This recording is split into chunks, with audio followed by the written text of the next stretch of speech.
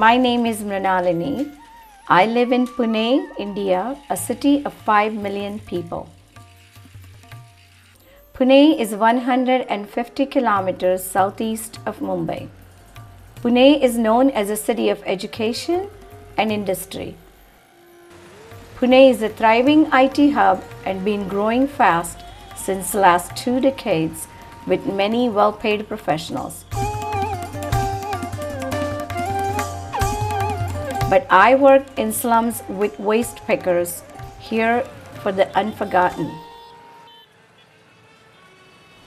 I'm on my way to the slum of Panmala Vasahat with my daughter Ravi to check up on the women in our program. Slum community is a neighborhood or commune in itself.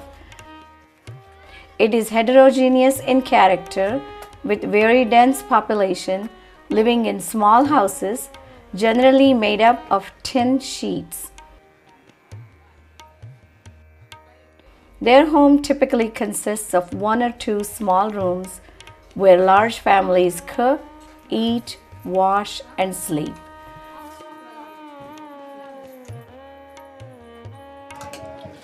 Due to lack of sanitation and other basic amenities, the surrounding is unhygienic. But the women keep their households very clean.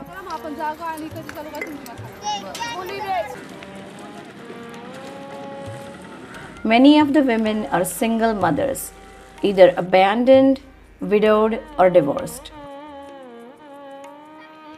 Most of all of the 10,000 or so waste pickers in Pune live in slums. Waste pickers are an invisible class of workers, but if you look hard, they can be found in many parts of the world.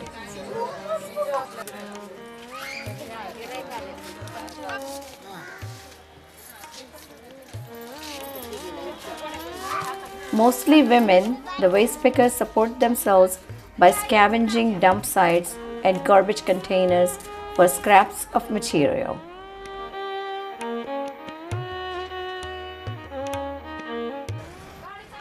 Rekha, one of the waste pickers, starts off to work around 7 a.m.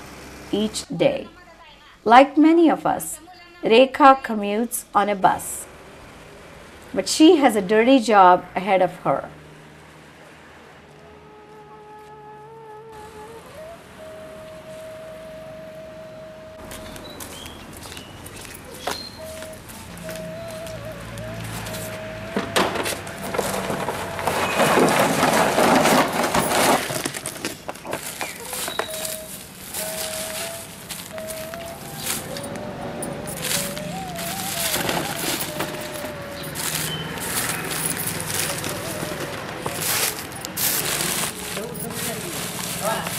Often these women will cut their hands on broken glass and they are prone to infections.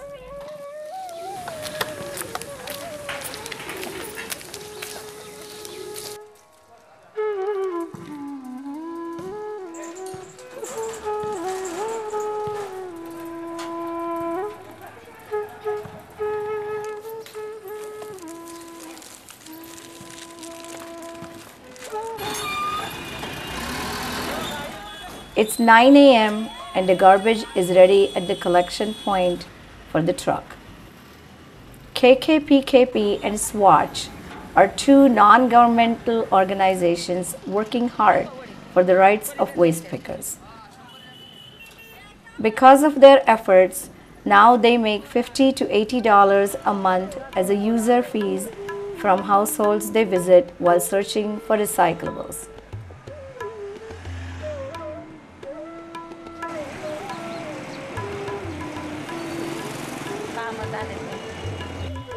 When their route is finished, it's time to sell what they have found.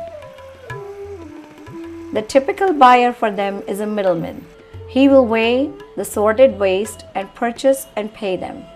Usually the waste picker would earn 150 rupees, approximately $2 to $3 per day. The trash will be further sorted before selling to another recycling firm. The Unforgotten mission is to continue to improve these women's lives. Not only is this a matter of money, it's also a matter of dignity. ऐपतच नव्हती की मुलांना एवढी फी भरायची. They have been with us with Unforgotten now, and we have given support to the girl child, both of them in the family, and she is saying that it was really timely and very helpful. Using a grant from Dining for Women, we will have the money to start our microloan program through self-help groups. This program would be a big help to Rekha, who works from a cart selling combs, nail polish and the like. She would like to have a shop of her own one day.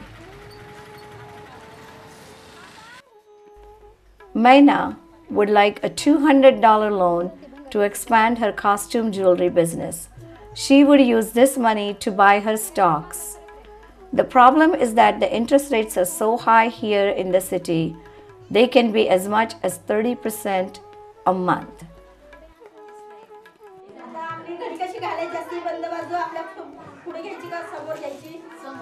One of the ways we've been helping the women is by providing them sewing classes.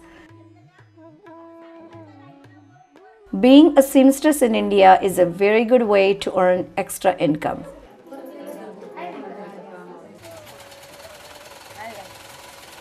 Our women are already able to make blouses and dresses.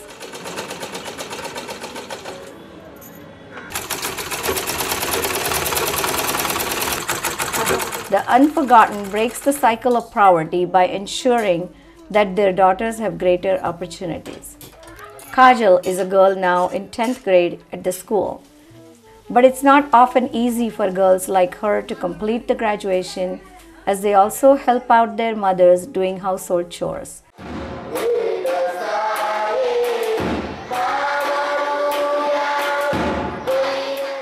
Many of our children go to a private school nearby. The Unforgotten helps them by providing with the school fees. They often need guidance in studies, which is difficult to get from their parents, as they are either illiterate or very less educated. Thus, we try to support them with fees for extra tuitions apart from the school. The costs of providing tuition and school supplies for the girls comes to about $200 per year.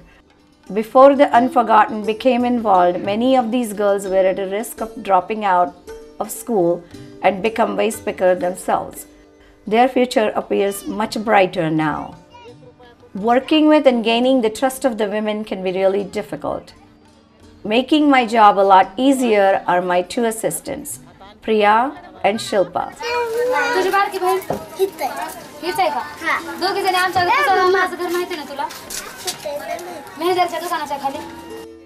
Priya's mother is a waste picker. Priya is appearing for 12th grade exam and also working with me for the cause in Panmala Vasahat. Similarly, Shilpa, who is also appearing for 10th grade, helps me by mobilizing the women for meeting in Rajiv Gandhi Nagar, the other slum area, ensuring that our sponsored children attend classes. With a very short period of training, both of them have even handled the camera and took much of the footage for this film. It's kind of empowerment by skill building along with the work.